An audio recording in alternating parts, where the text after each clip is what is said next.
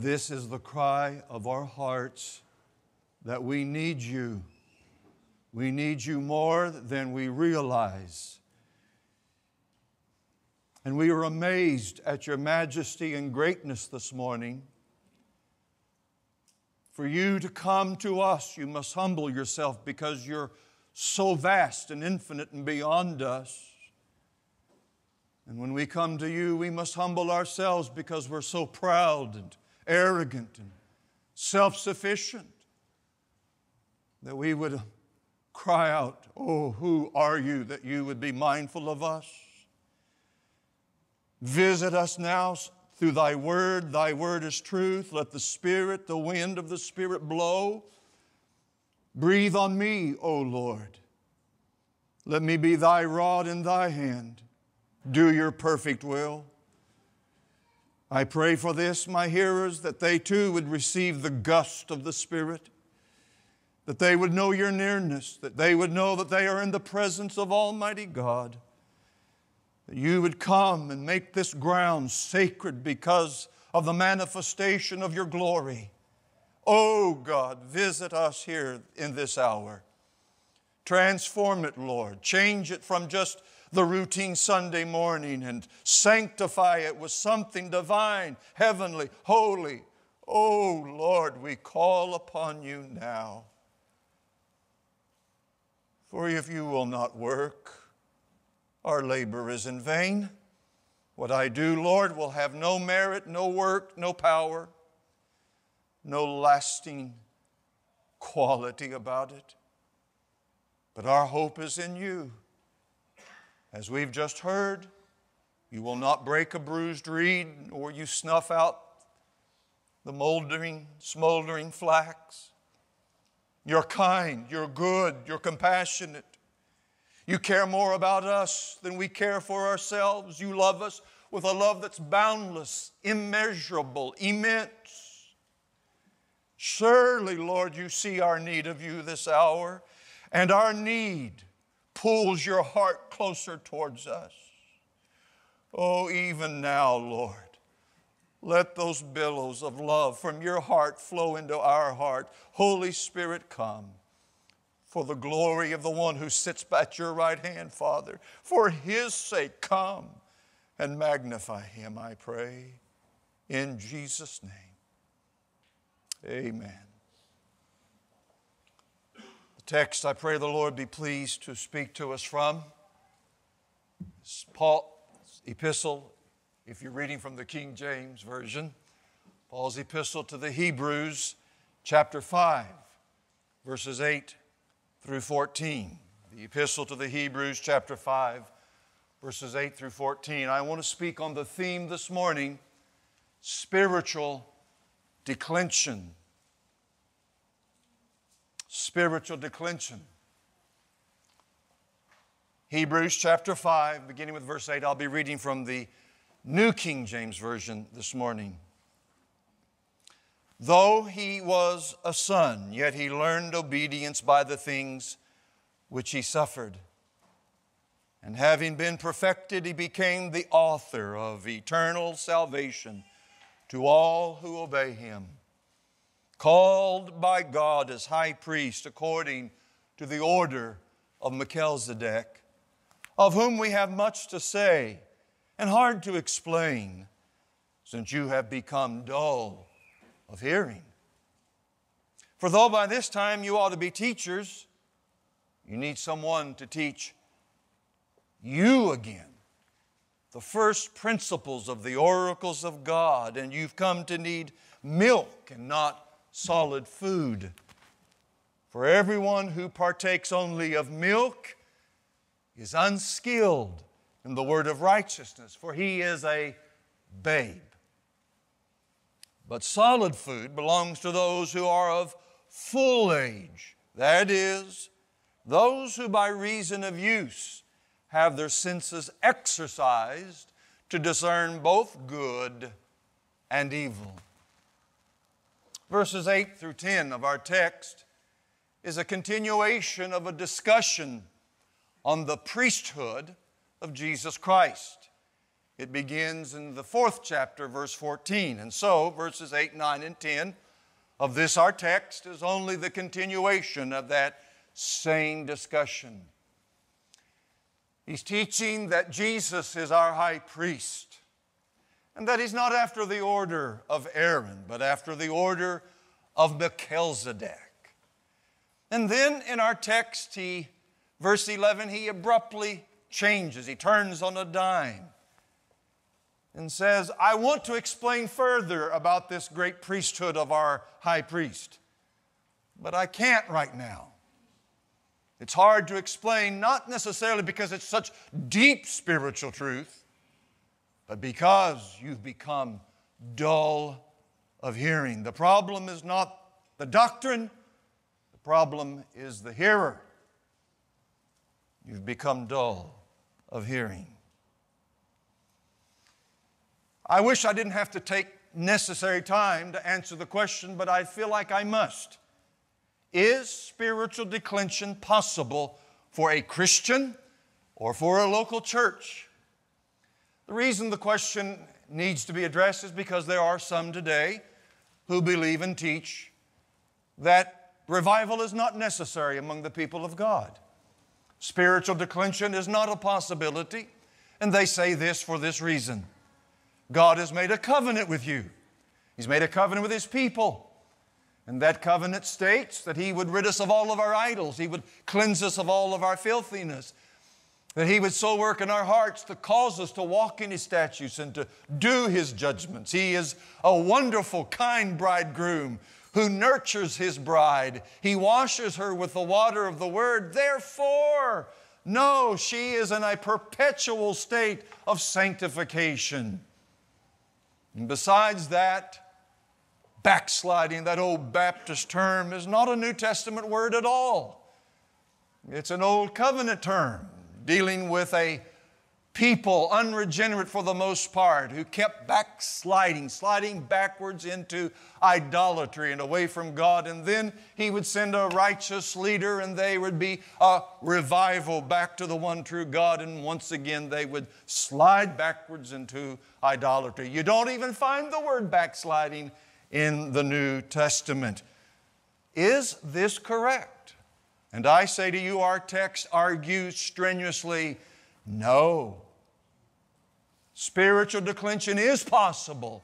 In fact, I feel rather safe in saying some of you are in its grips even right now. In Psalm 119, verse 67, the psalmist says, before I was afflicted, I went astray, but now I keep your word. In other words, there was a time he was walking obedient, and then there was a period in time in which he was walking in disobedience. But because of the discipline, the loving hand of God in his life, now he's been brought back. There's been revival. He's been restored to obedience. Oh, but you see, you say, that's an Old Testament text. Well, my dear friends, the New Testament, while the word backsliding may not be found, its principle is all through the pages and chapters of our New Testament. For example, in Revelation chapter 2, Jesus, listen to what He says to that wonderful, solid, orthodox, and may I be so bold to say reformed church, Ephesus. Nevertheless, I have this against you, that you have left your first love. Now, this is not an average church. This is a cut above the average. This is an early church, a New Testament church who had, if I can say this reverently, some celebrity pastors.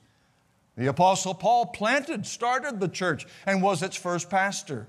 In fact, he stayed longer in Ephesus than he did any other place where he planted a church, 3 years. And then his successors aren't too shabby either. Timothy followed him there and pastored that church.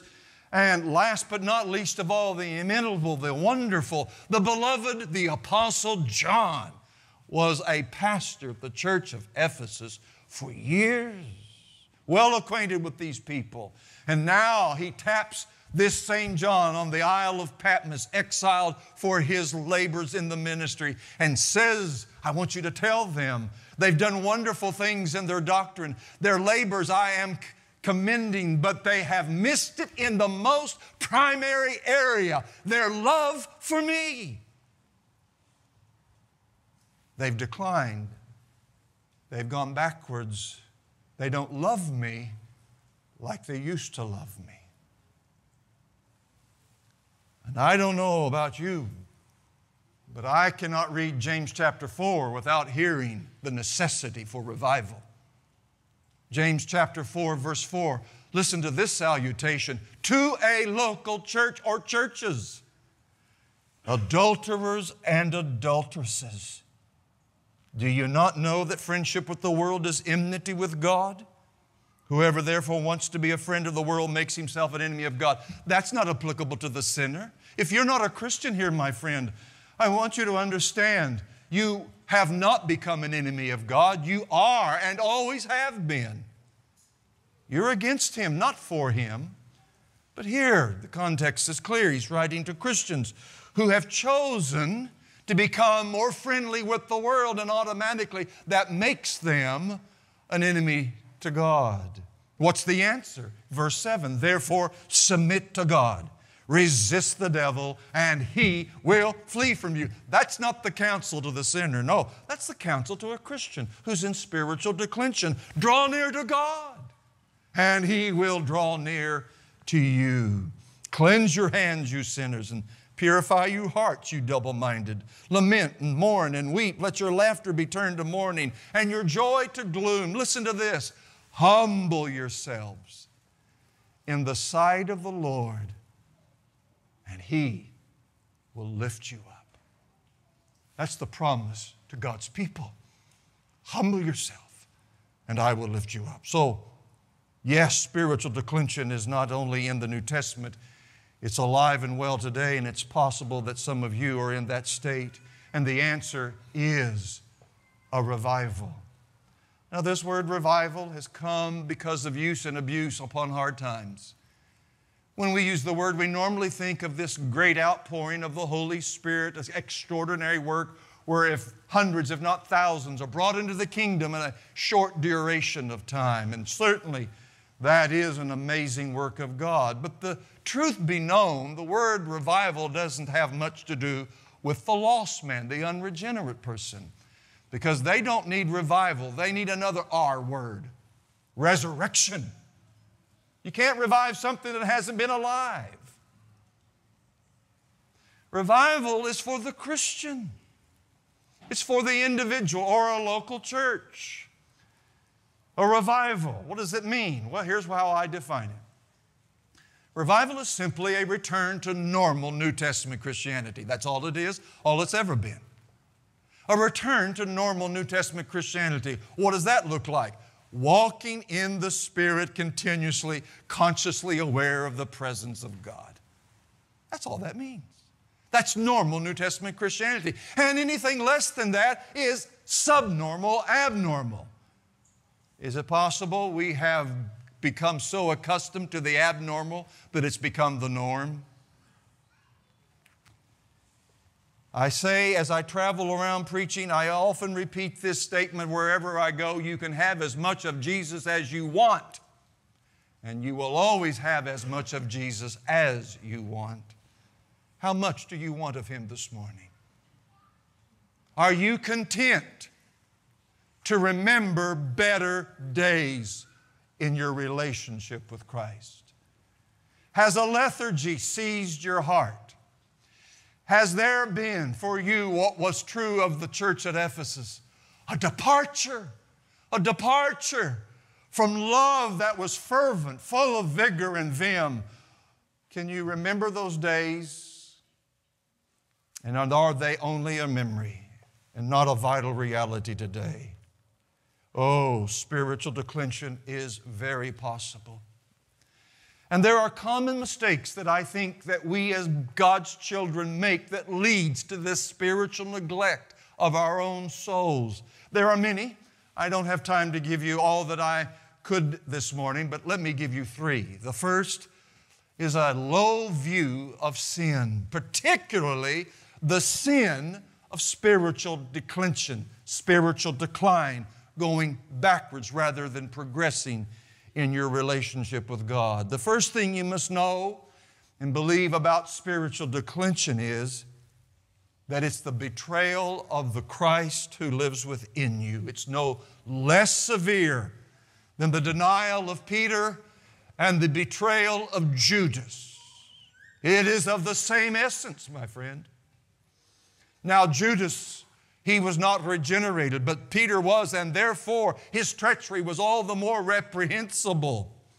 Peter's denial began long before a servant girl confronted him and accused him of being a follower of Jesus. No, that was the culmination of his spiritual decline. Even Jesus our Lord witnessed and saw it before it happened and warned Peter. It is this spiritual declension, this process of decay, that we don't think rightly about. We believe all is well so long as sin is not manifested. As long as there's no violent or flagrant transgression of commands or prohibitions or Scripture, things are okay. Yeah, maybe my relationship has been better. My devotional life may have been more fervent, but I'm not in disobedience. I'm therefore walking with God. But in the eyes of Him with whom we have to do, the seed is no less poison than the fruit. The seed is as venomous as the sin which it produces, because it is sin. It is. No matter the degree or the demonstration of your declension, it is sin. And oh yes, at first the decline may not seem to be difficult or hard, but it's the same spirit that influenced Peter to swear he knew not the Lord. Spiritual declension is of the same essence as the sin it produces, because it is sin. It's not a small matter. Spiritual declension, even in its initial and embryonic form, is the spirit of betrayal, the betrayal of the one that loves you most. And because we don't see the problem as being an act of betrayal, we tolerate the causes of spiritual decay. We tolerate them. We even nurse them. We quickly dispel any notion that the beginning of rot is the same disease that brings destruction. Like a cavity in the tooth. As long as you ignore it, it will eventually destroy the tooth. Not too long ago, I met a man who had just left the doctor having a tooth extracted. And I said to him, "What happened?" He said, "Well, I had a cavity." Well, of course, then I asked the natural, obvious question, "Well, why didn't you go to the doctor and have it taken care of long before now?" He said, "That was the funny thing about all of this. I didn't even know I had a cavity." And then I began to feel a pain. I immediately went to the dentist and he said, "I'm sorry, but it's too late to save the tooth. The rot is too pervasive." And that's just what spiritual declension is like. We pay it no mind. We think it no great matter until it's too late and we have shamefully sinned and brought reproach upon our dear Lord. Let me ask you some very tough questions, but don't avoid them. Apply them. Do you not realize that even if you haven't yet publicly brought discredit upon Christ, that by your lack of spiritual zeal, Christ already feels wounded? Do you think He doesn't feel your departure from first love? Are you sure that your little affection does not hurt His heart? Are you so sure that you would continue to be negligent in the care of your soul? And so I say a low view of this heinous spiritual problem is a severe mistake, and it has no good outcome, dear friend. Has no good outcome. You've got to see and believe that any heart departure or decline is grievous to the Lord Jesus. It is sin. It is sin because it violates the greatest commandment, to love the Lord thy God with all thy heart, with all thy soul, with all thy mind, and all thy strength. There is no way to excuse it in light of that word. A second common mistake we make: we either do not know or we have forgotten that God's activity of grace must be cooperated with. God's activity of grace in you must be cooperated with. God's grace in your sanctification does not do all you need it to do, but it supplies all you need. Doesn't do all you need, but it supplies all you need. God's grace does not rule out our cooperation. It enables cooperation. I travel a lot, as you know, and I'm talking about good, orthodox, sound churches. Most Christians in churches today are either in one ditch or the other when it comes to the role of God and the role of man in the Christian life. The majority are confused. God does command me to repent. Yes, God commands me to obey Him. And yes, God commands me to trust in Him. But God's not going to do my repenting, obeying, or trusting. He does give me the desire and the power to do all of the above. And the power is in my spirit and it lies within my will. But dear friend, I must exert that will. I must exert myself. I'm the one that has to buffet my body. I'm the one that must put on Christ and make no provision for the flesh. God requires cooperation. But grace also supplies both the desire and the power to cooperate with it.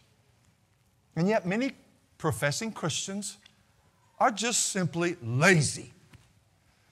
They've been made lazy by a misunderstanding of the preserving quality of grace, or they're just by temperament lazy. But either way, they're lazy.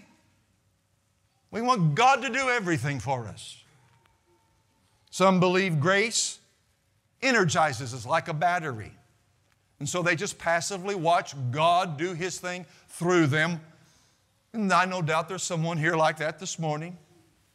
You're waiting for the thunder and the lightning called grace to hit you today and thereby change you and make you in a super saint.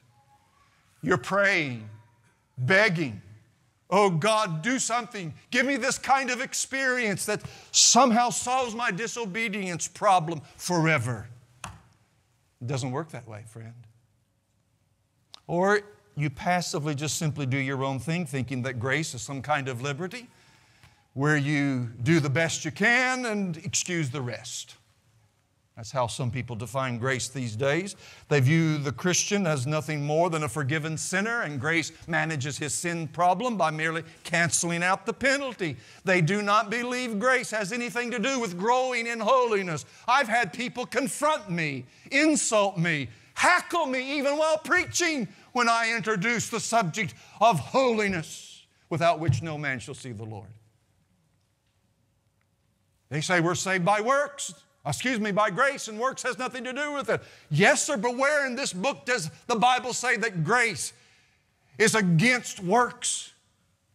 It says it's against the idea of earning, but it's never against the idea of effort. It enables effort. I believe all unbiblical views concerning grace is a problem, and here it is, namely, separating the grace of God from God. Here's where the problem stems. Here's the root. God's grace is not a commodity dropped into a person's heart. It's not some impersonal force like the force in the Star Wars movies. Absolutely not. Grace is nothing like that. Nor is it just God's undeserved love toward us. No, instead, grace is God's undeserved love toward us that motivates Him to intervene in our lives. The grace of God and all of the graces of God are God's activities within you. It's God Himself acting on your behalf. For example, when we speak of the grace of regeneration, we don't mean some abstract, impersonal force that changes the heart of the sinner. Absolutely not. We say that's God Himself active, working within the human soul. It's God doing it. It's a demonstration of His undeserved love for you. It's He giving Himself to you in this wild and extravagant and incomprehensible love. It's God Himself working in you. That's what grace is. It's God work. And therefore, because God is a person, we must engage Him. We must interact with Him and His activity as the work of a person. This engagement is the very means of relationship. It's what we would mean by the words practicing relationship. Our relationship with Christ, now listen carefully, is not self-sustaining. It's not perpetual without our engagement. In other words, no relationship works when only one party is working. And grace given to you, the activity of God, means you must engage yourself not with some inanimate, impersonal force, but with the reality of Jesus Christ.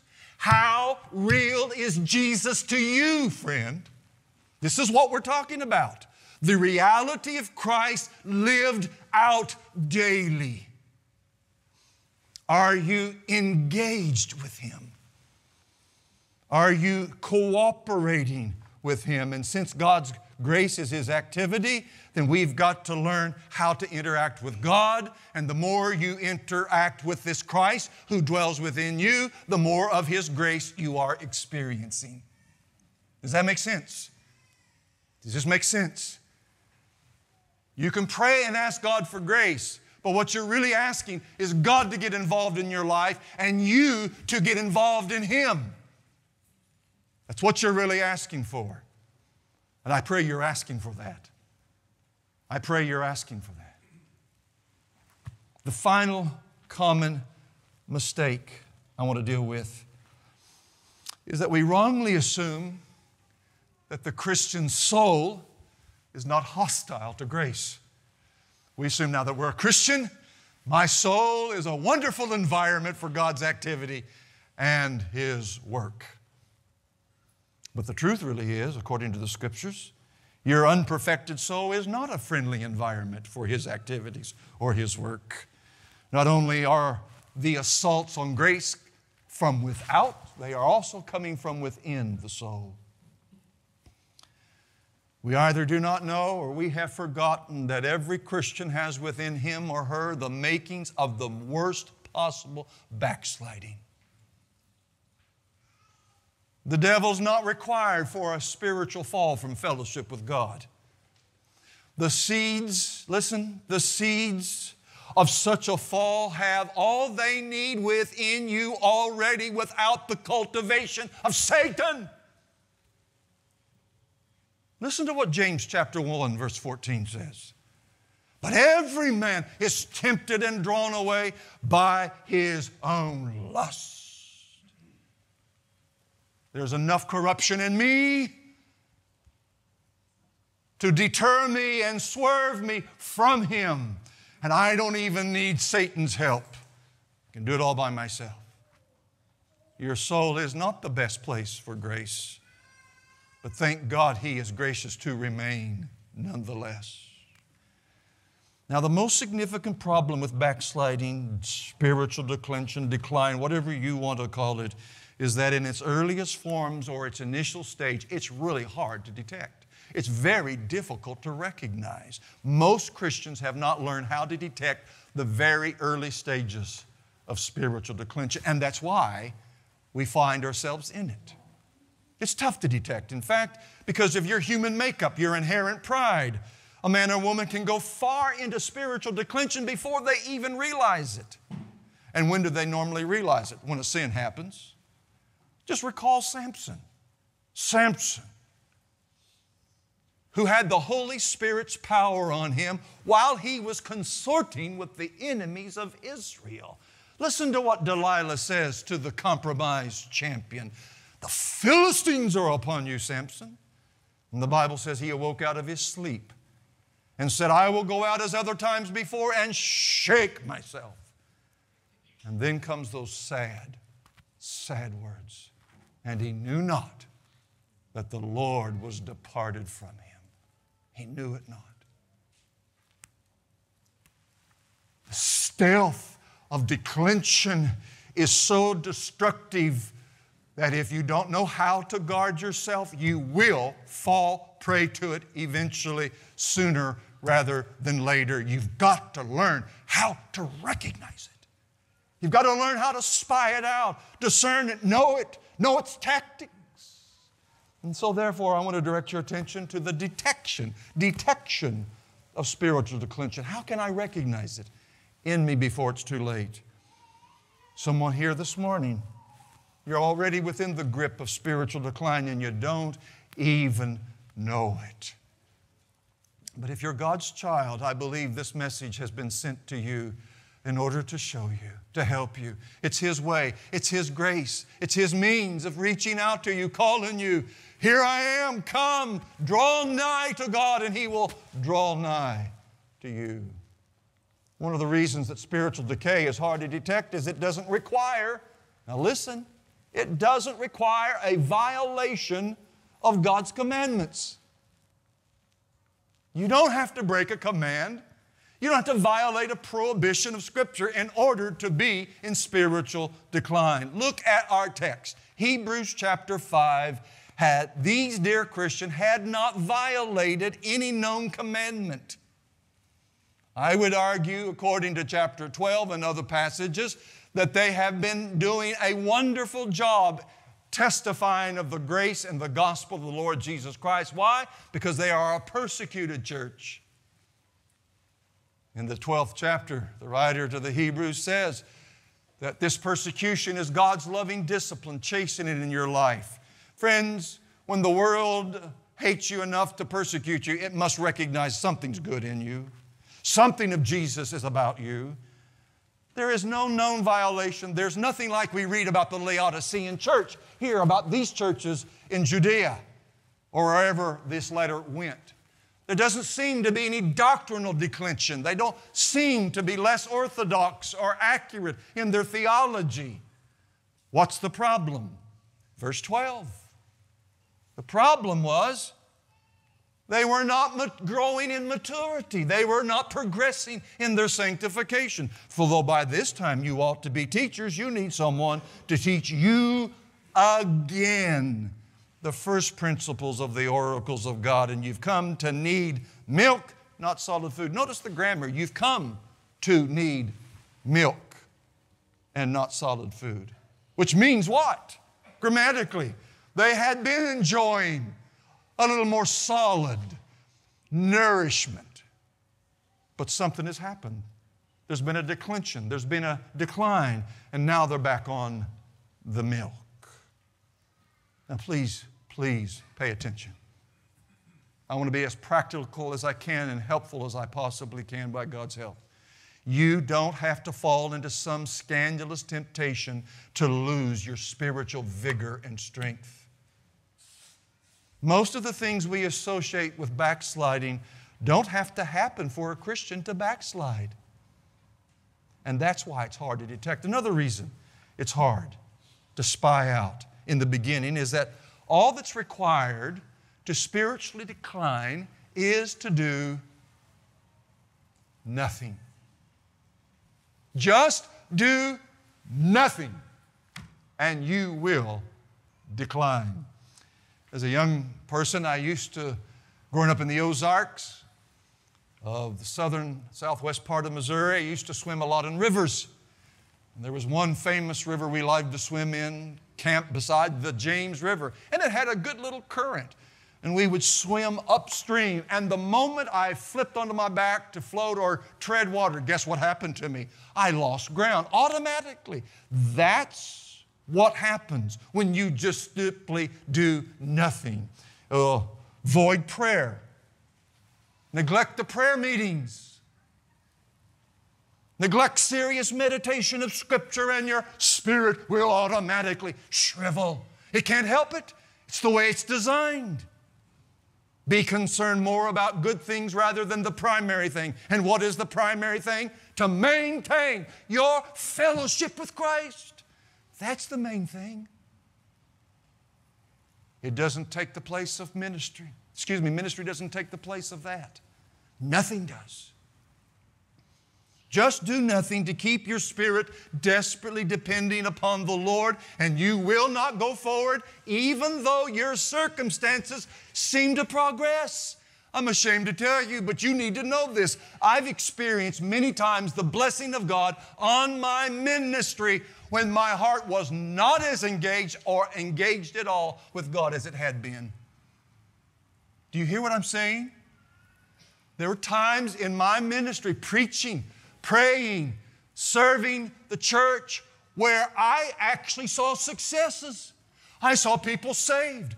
I saw answers to prayer. And I knew that my heart was not in full flame for Christ. Just do nothing to maintain and cultivate fellowship with God. And my friend, you're going backwards rapidly, and you don't even know it. There's another reason why spiritual declension is hard to detect in the beginning, is because your character and your behavior does not change in the beginning of spiritual declension. Did you hear me? There is no noticeable change in your conduct or your behavior. You still love the things of God. You still love the people of God. You still love Providence Chapel. You love the work of God.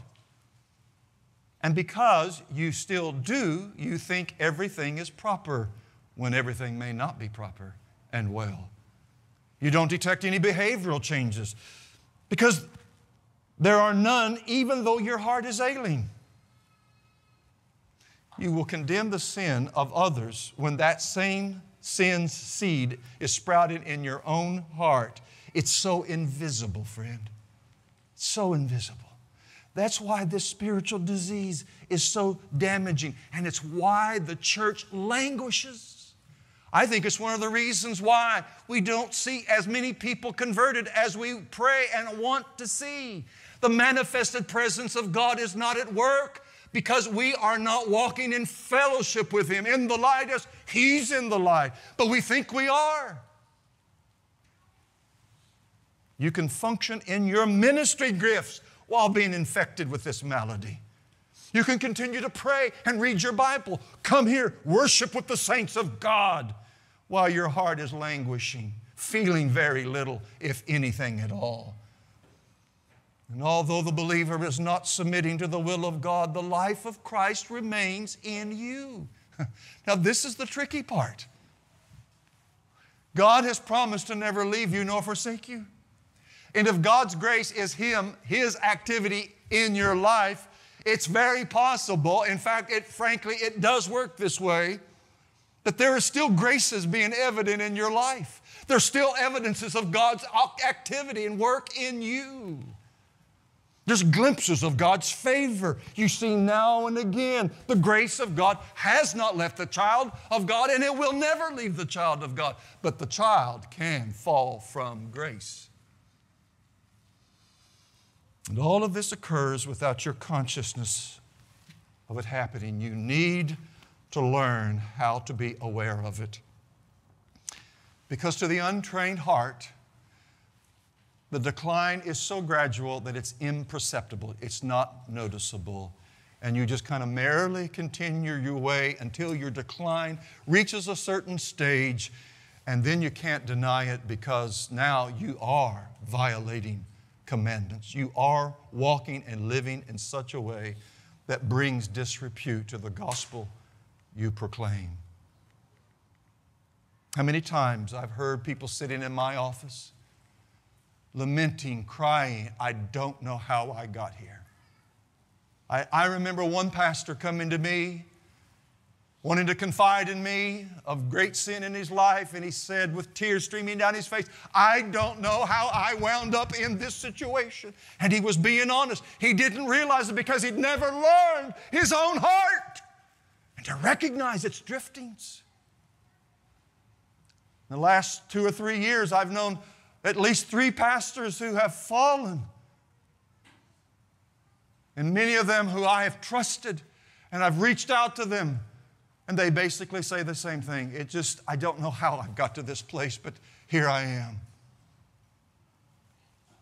If we are to detect spiritual declension in its initial form, and that's where you want to see it, we've got to rightly define it. So what do I mean by spiritual declension?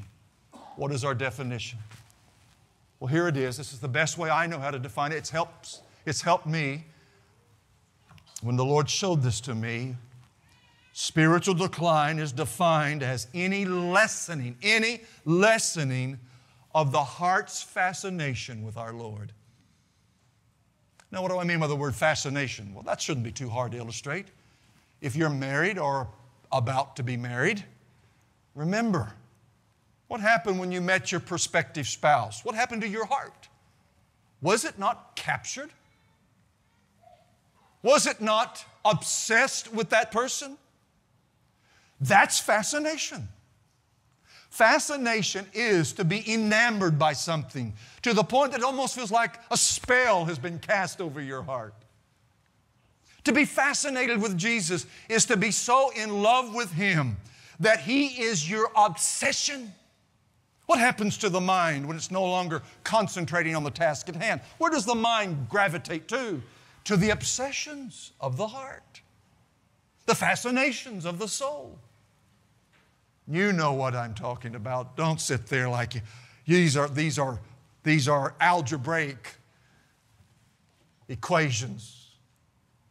This is not high math or high science. This is where the rubber meets the road, if I can use that terminology. You know your heart's fascinations. You know if Jesus has the obsession of the soul or something else, because if it's not Christ, it will be something else. What has your heart? Is it Christ? Do you wake up in the morning, the first thoughts, Him? With the joy and excitement that you're going to be able to spend the first moments of your day alone in communion with this glorious, great, and majestic, and holy, amazing God? Do you engage Him through the day? Do you walk with Him? Are you fascinated?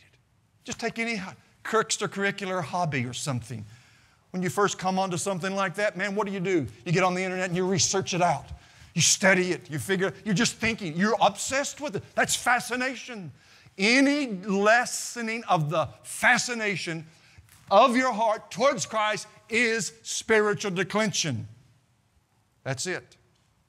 And so the remedy is that you have to go on self-watch. Here in verse 14 of our text. He says, but solid food belongs to those who are of full age. That is, those who by reason of use have their senses exercised to discern both good and evil. Your ESV, the Bible probably most of you have open now, says this, but solid food is for the mature, for those who have their powers of discernment trained by constant practice to distinguish good from evil. Not bad, but not best. Because the word senses is the literal word. I would wish they would have done a more literal rendering. Senses, not powers of discernment. What are your physical senses? And what are they for? Well, they're the faculties of perception. You perceive stimuli outside and from within the body through the sight, hearing, smell, taste, and touch. It's how we gather in information. The author to the Hebrews is using this word purposely. He wants you to understand that as there are physical senses, there are spiritual senses as well. You have spiritual faculties. by which you can discern good and evil. Not just bad doctrine from good doctrine, but even the fluctuations and the rhythms of your own heart. He uses another word here. It's the word exercise. Having their senses exercise. This word comes from a word from which we get our English word gymnasium. What's a gymnasium for? It's a place of strenuous activity, discipline, a hard place where you work out, getting in shape or preparing for some athletic competition. And then he says, by reason of use. Here I think the ESV does an excellent job in translating. He means being trained by constant practice. Beloved, if you are to understand spiritual declension and know it in your life, you are going to have to constantly practice getting acquainted with the rhythms of your own heart. You're going to have to learn by practice over and over again to detect the degree of fascination in the heart. That's what we've got to do, and that's what mature people do. They learn. They don't get discouraged if they fail, because practice excludes failure. That's part of practicing. You continue to cultivate this. You begin to watch your heart. The patterns, there are always patterns. You're too much a creature of habit. There are patterns to your spiritual life. Learn those patterns. Learn to see those things. We'll talk more about that in just a moment. But let me say, before I give you some help, your first and primary responsibility in life is to care for your own soul. It is not the first and primary responsibility of our elders to care for our souls. That is not biblical. Their first and primary care and responsibility is to care for their own souls, or they're no good to us. And the task is no different whether you're an elder or not, a deacon or not. Your primary task is to wake up every morning and to ensure that your spiritual health is full of vim and vigor, that your walk with God is as good as it can be to the degree of knowledge you have at this point. Amen. That's your primary responsibility. How are you doing? How are you doing, physician of your own soul? Are you medicating? Are you applying attention? Is your dietary requirements being fulfilled? And let me give you 4 things that I think your soul's health depends upon to keep you from spiritual declension or to recover from it. Number 1, you need a biblically balanced knowledge of God. A biblically balanced knowledge of God. I start here because there's nothing greater to know than God. That's why He gave you a brain to reason, meditate, and think upon Him and to know Him. That means you have got to become a student of this book. You say, I was hoping something a little different. I already know that. Yes, that's the problem. Spiritual declension has already taken place, has it not? Because of your neglect of the book. I don't have time to get into it today, but as I mentioned to the hermeneutics class yesterday, there's a reason why you read your Bible and there's reasons why you shouldn't, or you shouldn't read the Bible in that manner. We read to know the God of this book. This is how He's revealed Himself to us, through information, through the written Word. You've got to know God if you're going to be able to walk with God. I've got to know my wife in order to walk with her, to grow with her. It's a relationship. This is no different, friends. You're dealing with a person, the greatest person, of course, in the whole universe, the omnipotent, divine, eternal one, yes, but He's still a person. You got to know Him. And He has shown you what He's like and what His purposes and His will and His ways are right here. So you've got to know the information. And you need to know it in a biblically balanced way. You can't overemphasize one truth about God for another. You've got to know Him as He's revealed. Secondly, Not only do you need a biblically balanced knowledge of God, but you need a personal reality. You need personal reality of the knowing of God.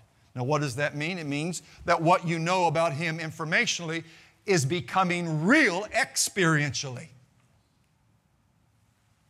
God did not give you this book so that you can all become theologians and then stop right there. Martin Lloyd-Jones said he spent half of his ministry trying to teach people that doctrine was essential. The other half of his ministry, that doctrine wasn't everything. What's the other thing? It's this very thing. To grow in the grace and the knowledge of the Lord Jesus Christ. So said the Apostle Peter. And he didn't mean just academically. He meant experientially. He meant to know God in relationship, learning by conscious awareness of His presence through the Holy Spirit by faith in this book. That's what he meant. And that's the way you know God. What good is your information about God if you don't practice God's presence? What good is it? The Pharisees had great knowledge of the Scriptures. Jesus even commended their doctrine at one point. Do what they say, but don't do what they do. But knowledge alone is not enough, as we see in their case, nor is it in ours.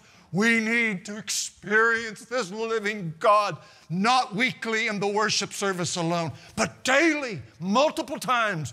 Enoch walked with God and was not, for God took him. He walked with Him. And that's what God wants to do. That's why He saved you. Yes, sin has to be dealt with. Yes, His righteousness has to be satisfied. But that was done on the cross so God could know you personally and love on you and show you His magnificent kindness. That's why He saved you, to reconcile you to Himself. Thirdly, I'm hastily going through these things. Please forgive me. Not only do you need a biblically balanced knowledge of God, a personal reality of the knowing of God, but you need a biblically balanced knowledge of yourself. Of yourself. You can't know you till you first know God. But after you know God, now you begin to see you, the real you. Not the religious facade that you and I both, we all do that. I told somebody at church not too long ago, I want people to think I'm more spiritual than I really am. I do, don't you? But that's not good. That's not good at all. None of us are as we appear to one another. We all know that. It's why we live by grace. And the only way to know the real you is to know God. And once you know that, you can know God. Now you can know you. And what I mean by a biblically balanced knowledge of you is to understand what this book says about we, men, women, our nature, our propensities. You need to know that before Christ found you, what you were, a rebel, an enemy of God, a hater of God. Impossible for you to see the kingdom of God, much less enter into it. But then you also need to know what God has done to redeem you, to save you. He sent His Son to die on the cross, to take the penalty of your sin. You see, as He's hanging there in your place. It's you, me, should be there. It is I who should be receiving the wrath of God in His holy vengeance. But it's not me hanging there. Thank you, Jesus. I'm not there experiencing the divine wrath of Almighty God. You are doing that for me. You lived the perfect life. You fulfilled all righteousness for me. So that if I simply trust in you, and that's what happened, isn't it? Where did that come from? Where did the faith to apprehend the gospel, to believe in it, and to be transformed by it, where did that come from, my dear friend? Because you're intellectually smarter than the person sitting beside you? Is it because you grew up in a good church and was theologically and soundly trained? No, sir. It's because God took mercy on your soul. That's why. You're a product of God's electing love, and that's all. That's the only thing that separates you and the people out there in the world lost this morning. That's what you need to know about yourself. And now you need to know who you are in Christ, in union, bone of His bone, flesh of His flesh. You need to know that you're no longer a criminal but a child. You need to understand that you've been seated in heavenly places in Christ Jesus. You need to know that this is who you are, justified. And those whom He called, He justified. And those whom He justified, He glorified. That's how God sees you, accepted in the Beloved. That's your standing with God now, so that I can say, without fear of being argued or proven wrong, that for now, from this moment on, into the eternal ages to come, all I can be is a sinner rejoicing in the grace of God. And when I understand that, when I've really understood that, not just intellectually, but it motivates the way I live,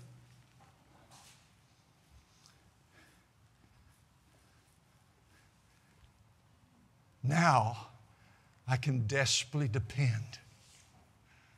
I know who I am and what I am, and I know who He is and what He is, and I need Him.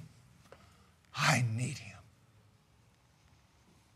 And then fourthly, you need a personal reality of the knowing of yourself. You see, just like God, you just don't need to know academically, intellectually who you are as the Scripture has depicted you.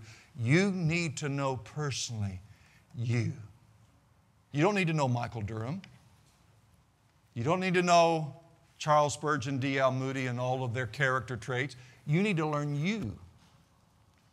And you need to be well accustomed and knowledgeable about your own heart. And this is where many of us are failing, because we don't hear things like this in some places, in some avenues. We've not been taught. You've got to learn and discern your heart and its heart's rhythms. You see, I have learned after numerous failures. I cannot tell you how many failures I have made in trying to learn how to walk with God. But those failures have been my blessed teachers. I have learned about my heart that I can detect the first movements of declension in my soul. I can. And here's the decision I have to make at that moment. When you've discerned the rhythms of life, the rhythms of your heart, and you're beginning to detect you're drifting. Now the decision is, what am I going to do? Am I going to say, as I have miserably done? We'll talk about that tomorrow, Lord, when I have my devotions with you. Or do you tremble, fearful, and get at that moment alone with God and deal with your heart until heaven's love is poured into your soul? My dear friend, I know we're all work, I know we're all busy, but as soon as possible, you've got to get alone with God and wrestle with your heart and the depletion of your love for God, the depletion of your fascination with God. You've got to deal with it then. Don't wait, because the longer you wait, the more you drift backwards. Spiritually, you are drifting at all times. If you're not progressing, you're digressing. Know yourself. Know your strengths. Know your weaknesses. Know your besetting sins. Learn them well.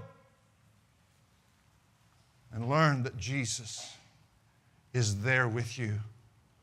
And He will help you.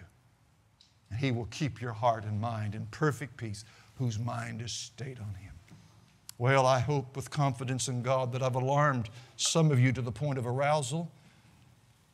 But remember, if you do nothing with this alarm, you will digress. And so I ask you, has the Spirit of God diagnosed your spiritual decline today? Are you not as well as you thought when you first came here this morning?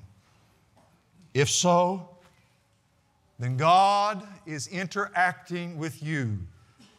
His grace is being bestowed to you right here, right now. It's given to you to cooperate with Him.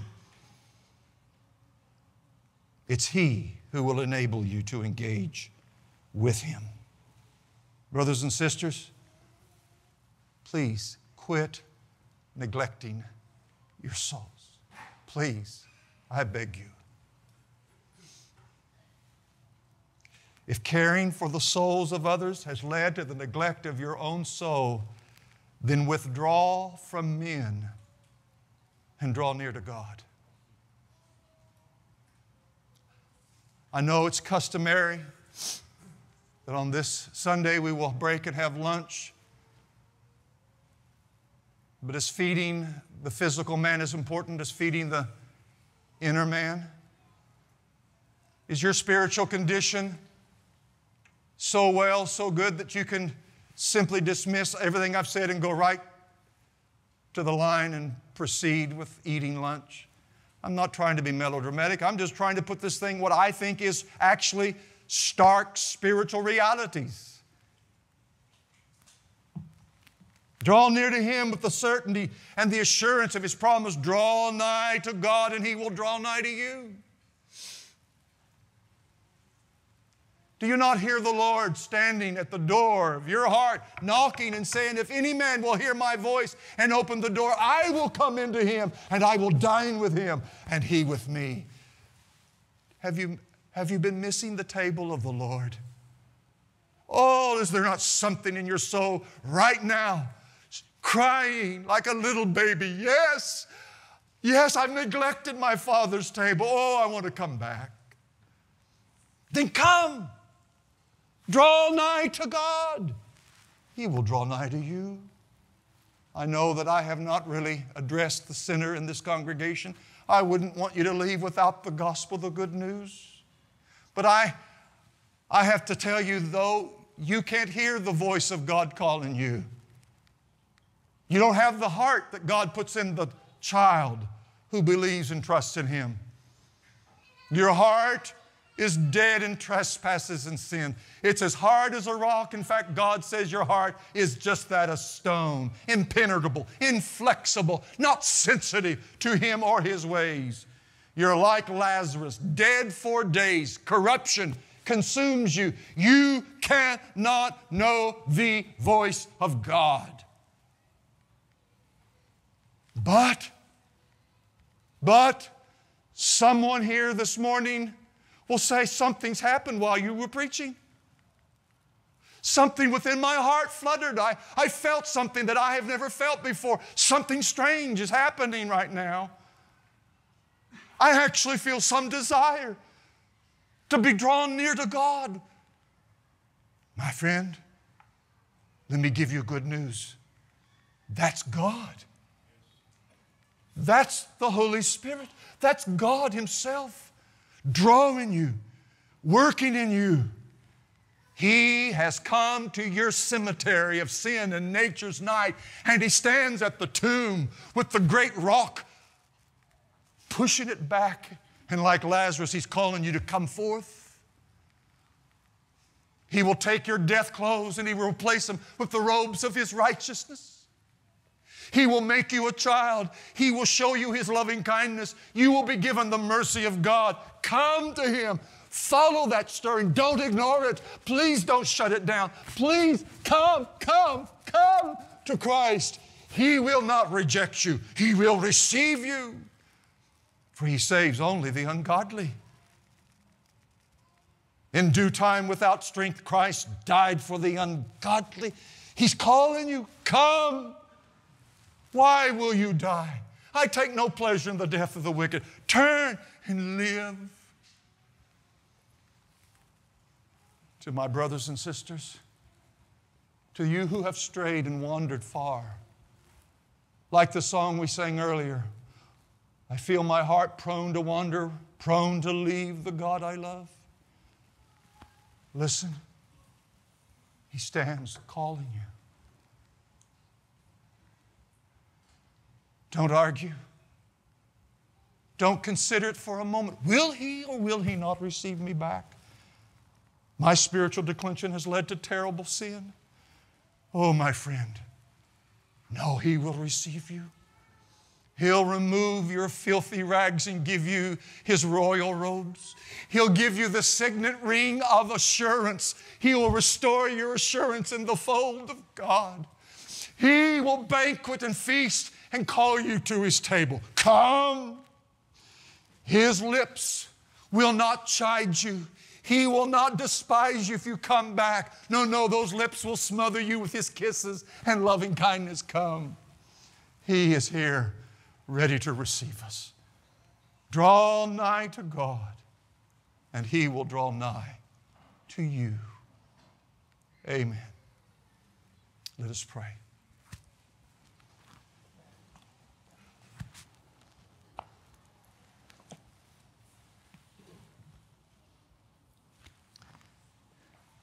Our Father, thank you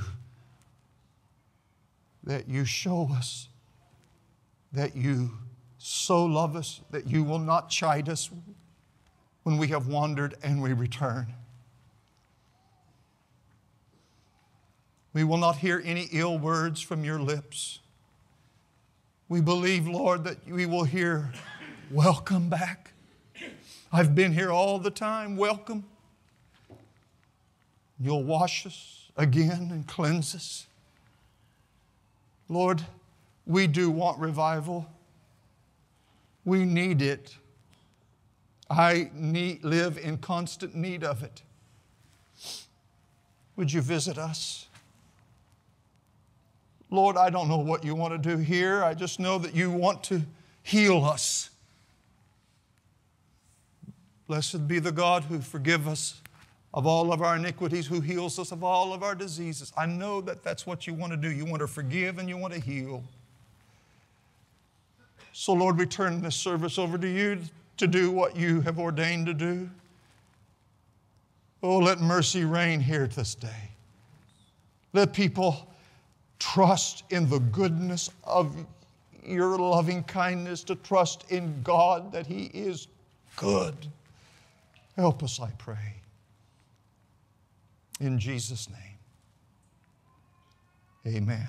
If God has spoken to you in any shape, form, or fashion after the service is concluded, especially if you're not a Christian this morning, but God has spoken to you, I know 4 men here, elders, and myself, we would love to talk to you. I don't care if I don't get to eat lunch.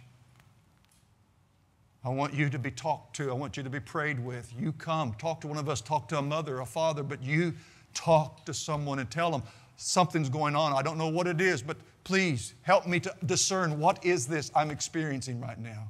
Don't leave this place without that. If you're a believer, you know what to do. Where you're seated right there, turn it into an altar and meet with God. And may God give us the grace to obey Him. Amen.